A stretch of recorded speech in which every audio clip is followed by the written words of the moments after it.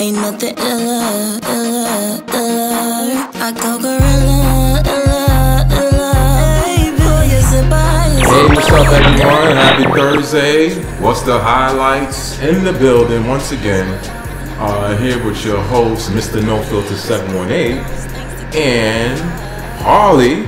Hey, how y'all doing? It's your girl, also Harley. You already know. We're here with what's the highlights. Let's get it started. Yes, yes, yes.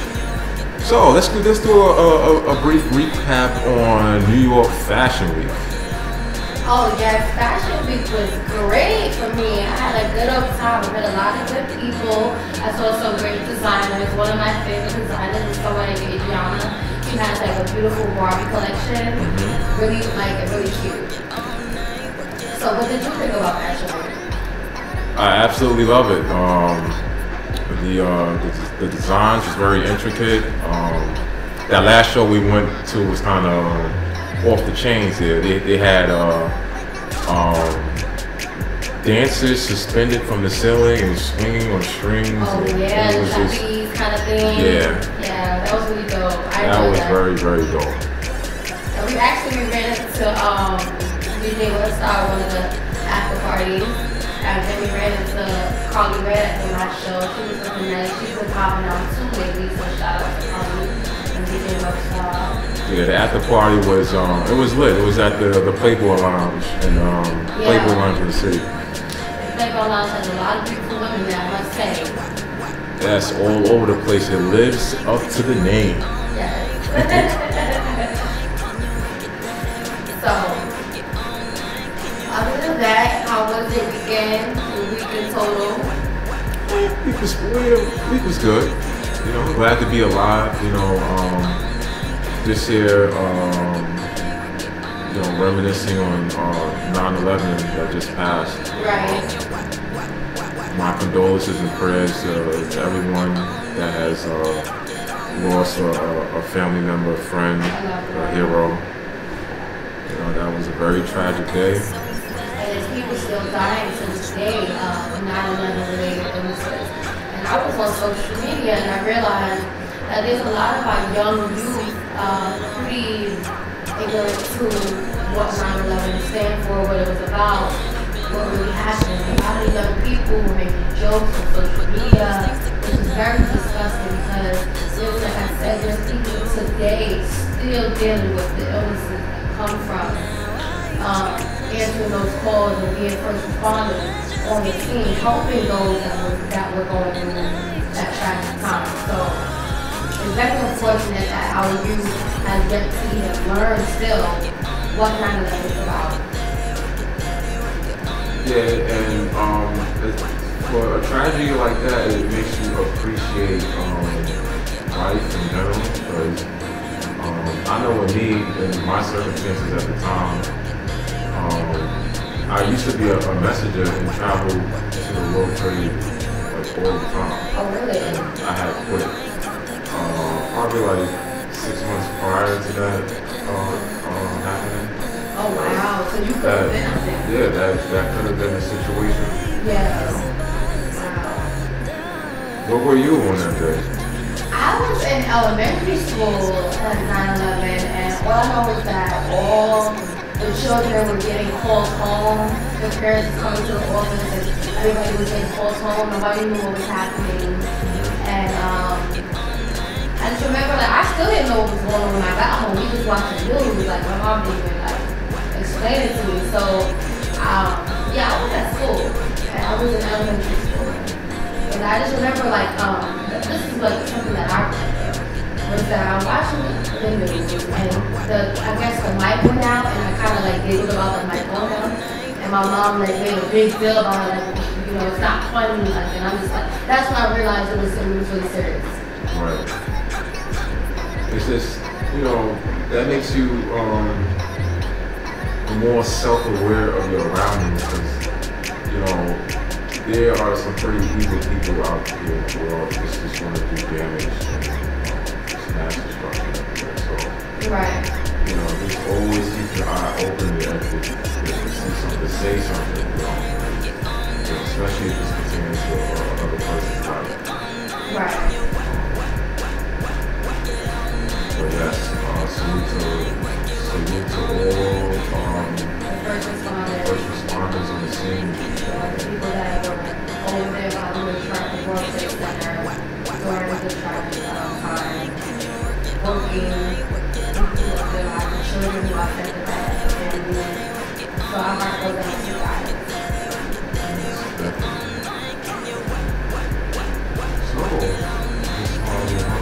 Yes. We have a short cast today. Yes. As of right now. As of right now, more will be short. Yeah. What did you have? So, let's talk about your fashion for today. Like, who are you wearing? You know what? I just like to online shop. I don't really pay attention. I'm not really big on like name brand and trends. I don't like to follow trends. I just like to go with what I'm feeling that day. So, you know, I got a little blue jumpsuit. Got this little, it's like kind of like a Harley kind of inspired harness. I love harnesses. So that's really what I'm wearing. I'm not wearing nothing too crazy. I got my own style. It looks like you should be weaponized, like with 2 swords or like 2 pistols or something. That's something, right? I need something. The Tomb Raider stuff. Action going on here. I'm done. No, but I love it. Yeah. Thank you. I appreciate that. I feel you on that. Like, I mean, if you got a pretty common size, shopping online is the go-to thing, but this size is very unique.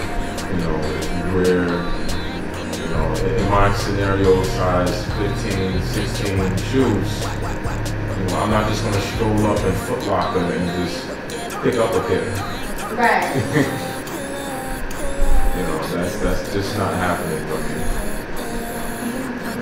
Well, I like going to Foot Locker and just pick up a pair or something.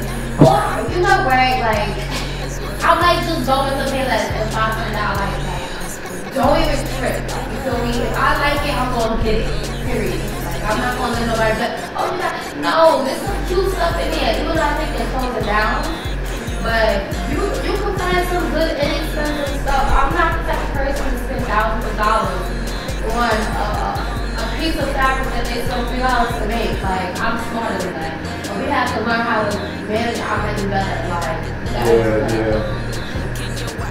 Because anything I put on looks like a name brand. It don't matter what it is.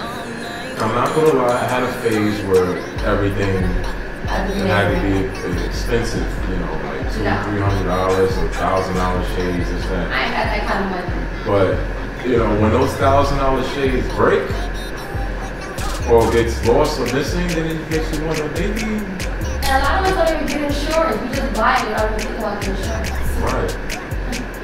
Not only that, like a lot of these things, you know, the resale value is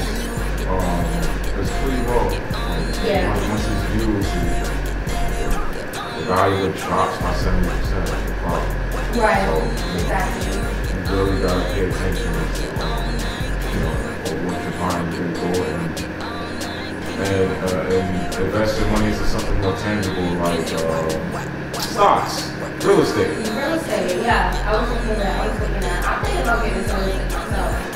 But I definitely save a lot of money not spending hundreds of thousands of dollars on the most expensive shoe, the most expensive hat, the most expensive dress. Forget that. Now, hold on. We all got a pair of, you gotta have like one pair of expensive shoes that you bring out every once in a while. I don't know, like, what is that in your closet? What brand is that? I know you got some. You know what? I got a few things, but I didn't pay for it. It was donated by a family member. She's always buying like expensive stuff. Like Ford. So when she's done, like when she does it, and a lot of the stuff we do, because my family members, they like to shop. They like to spend that kind of money on stuff. I'm different. I don't like to do that. But I've always find them, or even perfumes, like a Chanel perfume, different kinds of stuff like that. And then they'll just donate it to me. And then now I got the new, you feel me? Because they spend so much money on this stuff, and they have so much stuff. And next thing you know, they can't fit it no more. And they're like, oh, Nana, they call me Nana. Oh, Nana, you want this? Oh, sure, pass it up. Now I got it. You know what I'm saying? Like, well, other than that, no. What? I'm a good thrift shopper. I've been to the thrift shop many times, and not from the end. I remember one time I did get a nice, it's like a Michael Kors dress for like $40, and it was real. It had a belt. I still got it. I haven't worn it yet. I'm gonna wear it one day, and I'm like, yeah, this is the fit I was talking about. You know what I'm saying? But it was not tiny. I'm not gonna lie. The dress was made for. Same occasion, but when they real slim fitting, you know what I'm saying? Real thick girls, you know, you might not be able to fit into it unless you do some way around your hips. Alright, I hear that. That's why I haven't worn it like that, because it's really feel like a really slim women. Yeah, I feel you on the thrift shops, like, some of the stuff they have there, you can barely tell that it's been used. No, there's even like those stores, like even those kind of stores, like I was talking about before, the store, if something goes out of style, they'll donate it. Right, possibly a factory, if a factory will donate it to the thrift shop. So you can find some really good stuff. And it'll say on the tag too, like slightly altered. Right, or whatever the case. And like you find a lot of good 90s wear too at the thrift shop. Like if you look for a cool sweater, you might just find that thrift shop. You said a what sweater? Like an old Well. Look where I'm rocking at the time. I'm rocking Coogee throwback, you know. Shout out to Coogee, you know that's still doing your thing today. Yes. Oh, and shout out to Fubu. Like we met the Yeah, we met one of the co-owners of Fubu. Shout out to Keith. Yes, he's real dope. Like he gave me a great vibe. And I'm looking forward to working with him in the future. He said that I can follow him in the future. So we'll see what happens with that. Shout out to Fubu once again. And look out for Fubu Radio. Yes, I love what's that black enterprise, black businesses. And we gotta keep the money flowing from our community. I agree. We spend so much supporting others. It's ridiculous. Exactly. We have a problem with supporting our own, sticking together with our own people. I really find that very sad. Like what is the? You ever notice the most common theme in every neighborhood is what? Name 3 stores. You got your liquor store. You got your liquor store. You got your beauty supply store. And you got your deli. And you got your Chinese restaurant. And you got your Chinese restaurant. And our hood. And our hood. And our hood. You know what I mean? So once again, the Chinese restaurant, the beauty supply store, the deli, and what you said? The liquor store. And you know what they all primarily dominantly owned by Oriental Chinese. Oriental Chinese. Up in our hood. The show for the viewers, the show is called What's the Highlights? What's the Highlights? Every Thursday on DTF Radio. So, yeah, I'm not necessarily hating on them, but just you know, what they're doing is an excellent business strategy. But I'm saying that we ourselves as a community need to start having more and more of our own businesses. Yeah, and our community, because the thing is, they're not selling Chinese food in China. You know, they're not like the kind of Chinese food that they're selling us. Or there's no delis where these people are from. And there's no beauty supply stores. The beauty supply stores are targeted towards our people. I have yet to see a Chinese actually owner eat from your own establishment. Yeah, I don't ever see that before. And that's, I find that kind of strange, but you know, to each his own. I agree.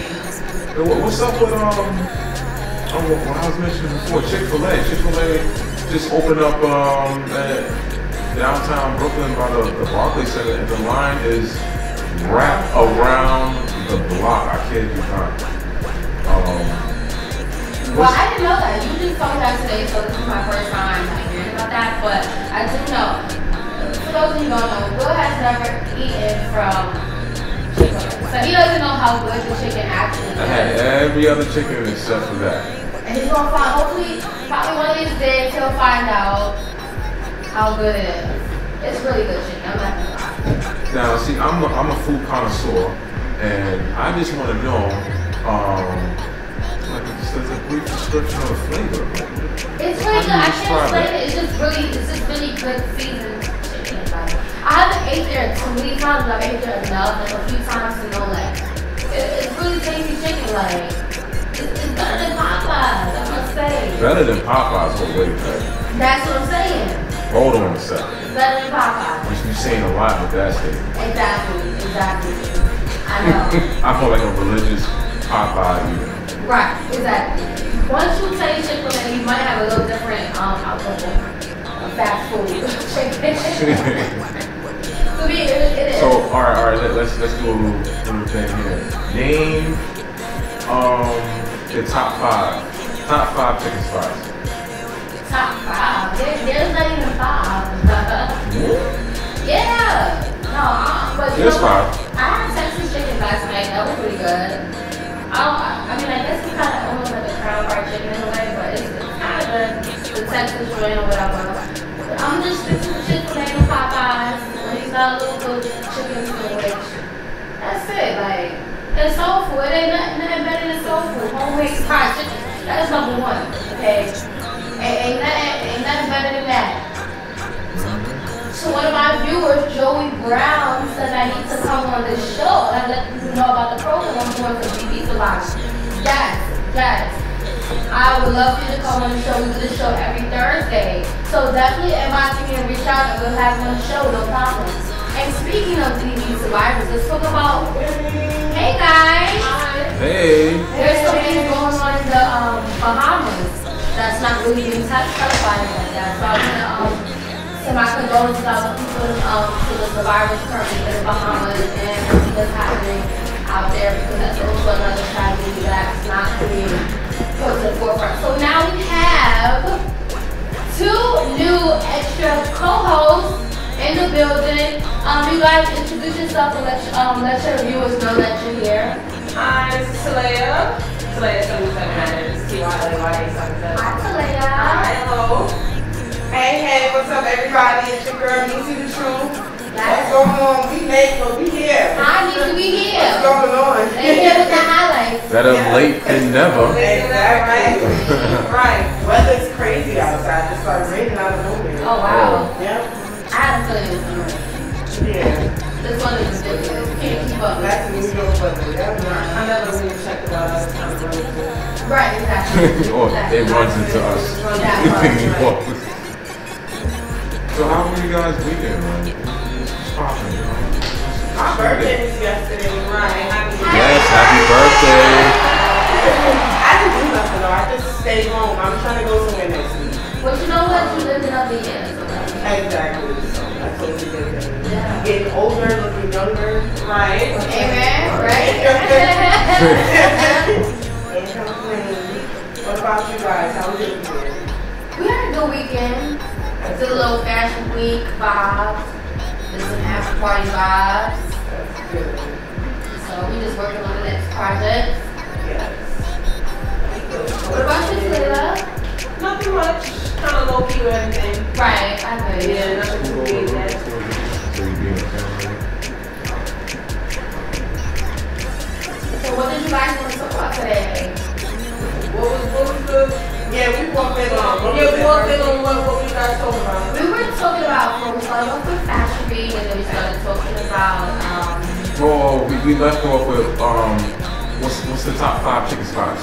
Yes, that's Did y'all say Popeyes?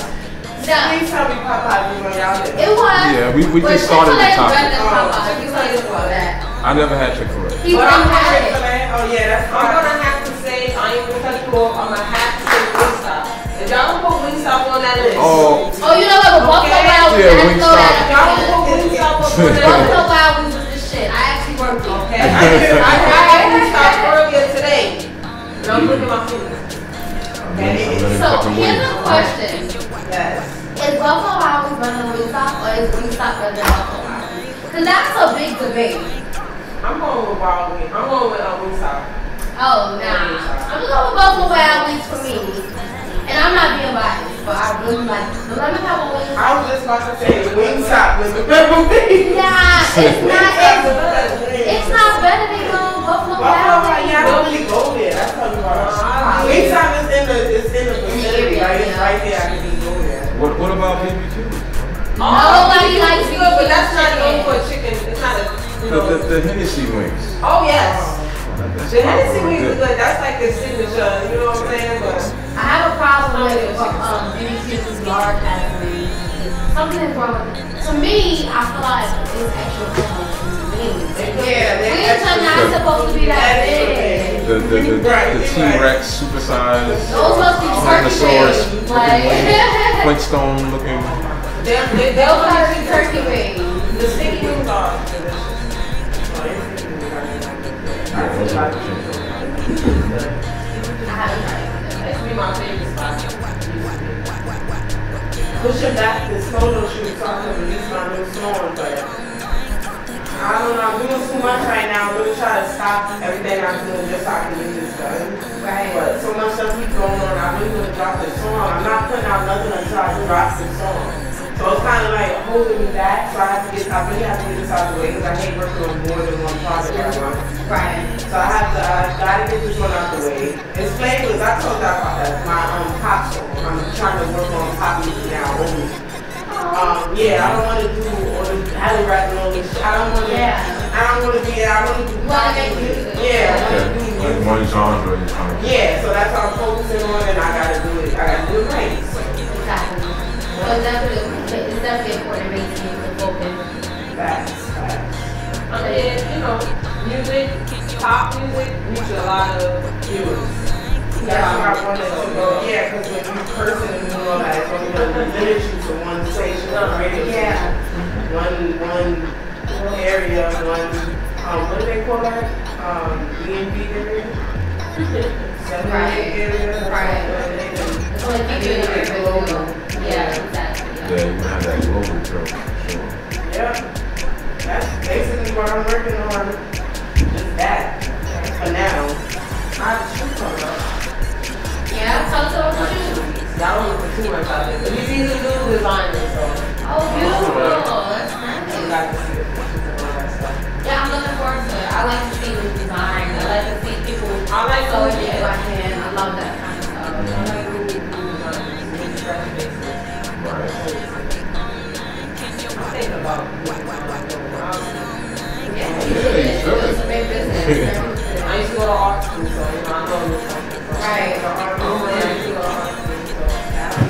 out to our So your pin game up there. It's okay. I know how to sew and all that stuff.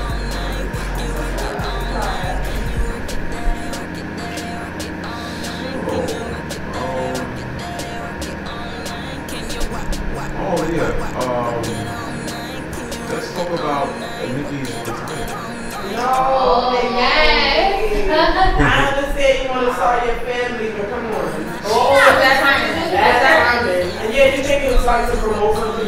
You know, I think she's a big fan of Jay-Z, So I believe she's gonna. Jay-Z did do that too. He retired and he came back. Right back. So I feel like she's waiting for Cardi to make a mess or to make a mistake, and then she gonna come back like, yeah, I know y'all Disney, like that kind of thing. That's what she gonna do. That's why I think that's her plan. Like, They could be that. so she's taking a break because now there's a lot of new There's a lot of female rap artists. Just her. Now it's a whole bunch of them. Yeah, she probably can't. She said she gonna retire with a break. She said that. Yeah. I think she just gonna take a break, watch everything from the outside, and then come back and be like, yeah, boom. You know, reinvent herself. That's what I believe that she's doing. But she never took a break anyway. She did. Yeah, she was going hard, like I think it's the perfect time for her break. Yeah. I think it's the perfect time because everybody coming in from left field, she don't know what's happening. She gotta watch. She gotta sit back and watch. That's what I want to see it pregnant. I would love to see pregnant niggas, but I don't know how to about the man. No, me too. I don't even like even if it was one you can't get it, but they look cute. I want to get back to Safari, so I know that's not Oh yeah, Safari. It ain't gonna happen. I want her to get back there. I really do. I would love to see that. Safari will venture out to love and hip hop. Let me tell you, I happened to be at the show, and like, of course, this is not like public information, but I think, don't quote me, but I think Erica Bennett was pregnant, and I think that's the case. It's a little wrong. Nobody quote me, but I think that's the case. I think I seen that on video. Yeah, I'm not sure. The takeout is the. You know they be out there. Yeah, they be right. That's what I'm saying. I've seen them on video takeout too. They said something. I believe there's truth to that. sometimes there's a little truth in it. That's true. And shout out to Kate for casting on the show. Shout out to B. Jones, one of our friends. One of the producers on the show. He's great people. And shout out to Love and Hip Hop as a whole. How y'all feel about baby with the face? Nah, not for nothing. I feel like some. No, like it's very weird, right? With my ass so fat, baby, what you gon' do with all that? Talk a good game, boy, but I really wanna see you put it on. Yeah, you've been watching me, and I've been watching you. Put those things together.